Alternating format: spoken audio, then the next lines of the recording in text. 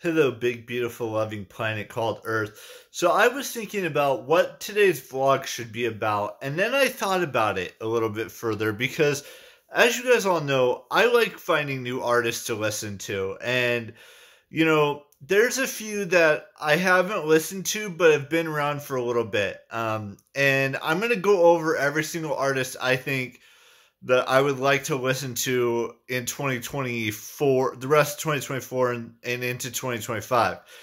And I've heard I've heard great things about Tate McRae. I've heard great things about Gracie Abrams. I've heard great things about Chappelle Rowan. But there's other artists out there that exist. And there's some artists that I've listened to before that have been releasing new music as well. Like Sabrina Carpenter just released a new album. Taylor Swift released an album earlier this year. Ariana Grande has been released a new album in the past 10-ish months. So it's not just Tate McRae. It's not just Gracie Abrams. It's not just Chappelle Roan. It's not just Jenna Davis, even though I've listened to Jenna Davis's music before. There are so many great artists out there in the world that exist that I want to start listening to or have already listened to and have all of their albums.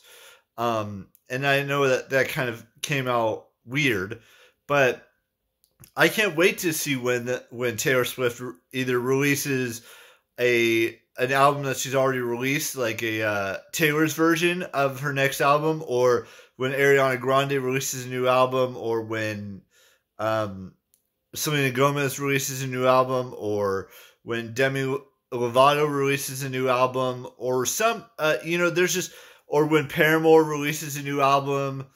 And this brings me to an excellent point. As you guys all know, there used to be this little, not convention, this little concert that happened for 25 years that might, I'm not saying I'm going to go to it, might be coming back in 2025. And that is called Warped Tour. Now, I don't know who they would get to have returned to the first one since 2019, but I think you got to bring back We the Kings. You got to bring back Simple Plan. You've got to bring back Paramore and Taking Back Sunday and Yellow Card and just a bunch of I know not a lot of you know who any of those bands are, but you got it for the first one back since 2019, which was was right in the middle of pandemic times. You gotta bring back those bands and those artists that started it all at this Warped Tour event. Now, I'm not saying I'm gonna go, because I'm not, because that would be crazy, or because it would be the first one since 2019, which was 4 or 5 years ago now. It's actually been 5 years since it last happened. And Lyman said that there's a chance that they're going to be having it again. It's just going to be interesting to see what happens. And I'm ready for it. I'm not saying I would watch it or anything like that, but I mean, it's the first Warped Tour since 2019, potentially.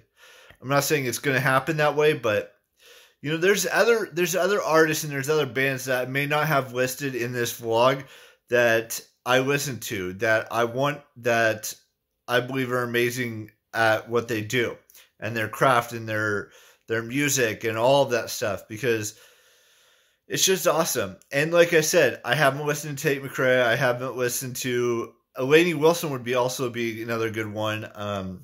I've heard a few songs from Miranda Lambert. She's also another great artist. And I haven't listened to Kesha's newest album, but it's going to be interesting to see what music's going to be like next year.